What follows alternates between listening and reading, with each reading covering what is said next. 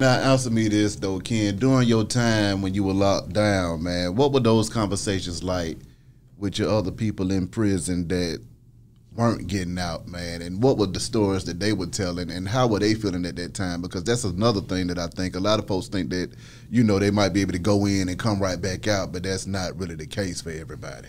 Well, man, I'm going to tell you something. If you go to feds, and if they give you 30 years, you're going to do 85% of your time. You know what I'm saying? It's 85% of your time. And I'm going to tell you, I was a young man when I went to prison. One of my partners, man, you know, his name Bear. Y'all might have read about him in the first chapter of my book. He came in there. He had 30 years. Next time I saw the man, I did maybe 3 months. I was on my way out.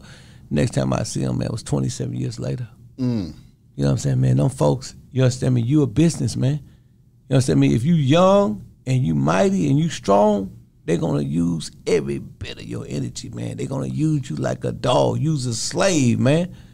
They're not letting you up out of there, man. You are worth money to these people, man. Where else do you work somebody for 15 and 16 cents an hour? Man, you can't do nothing but come up.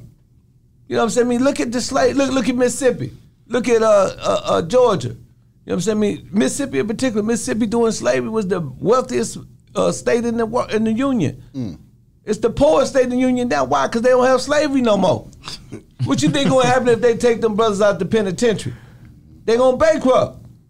They is not finna not lock brothers up. So man, if you hustling, hey man, the object of the game, and I give y'all this some free game, is to get in and get out. You know what I'm saying? I mean, hey man, like I said in my book, turn them ends into dividends. You know what I'm saying? I mean, hey man, you can buy a house, you can buy a car, you can buy a whole bunch of stuff, man. You can start selling cars, you can get you a Airbnb, you can get you, is that Turbo, what they call that stuff? Toro. You get a Toro, you get all that stuff, man. Y'all know me, I ain't got one, but I know they got them. I know a lot of people got them, man, shit. You know, but I'm just saying, you know, it's a lot of hustles that they can do, man, but them folks is not gonna let you out that jail. I mean, I was looking at a thug situation, right?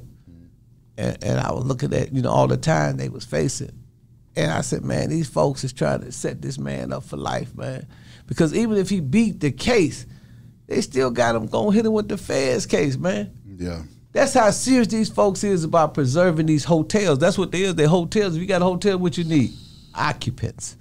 You know what I'm saying? I mean, and that's what we are. Black men are worth more in the penitentiary to these white folks than he is on the streets. Because every black man that go to prison is worth $100,000 a year to these folks.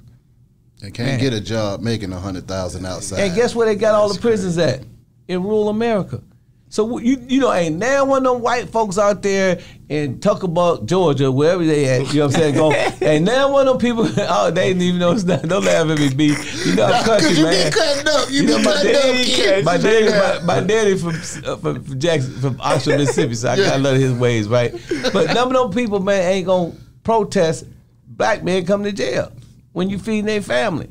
Yeah.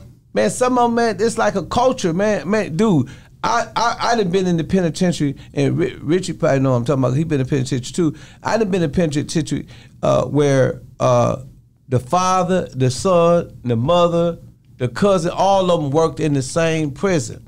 Fact. You know what I'm saying? It's a family business. Yeah. And America know what they doing. These city boys, these ones that's getting money, the ones CCA, Correctional Corporation, man, they know what they doing. They know these people, man, is gonna go to church, they go to work, they're gonna put their hours in, and they're gonna do time with it. Because you know the prisons ain't doing time, they doing time too. You know, everybody doing time in the penitentiary. You know what I'm saying? Because they can get shanked just like them brothers get shanked. I done seen a lot of police get shanked in the feds. Yeah. You know what I'm saying? I've seen a lot of police get their head peeled. You know what I mean? So, you know, we all doing time.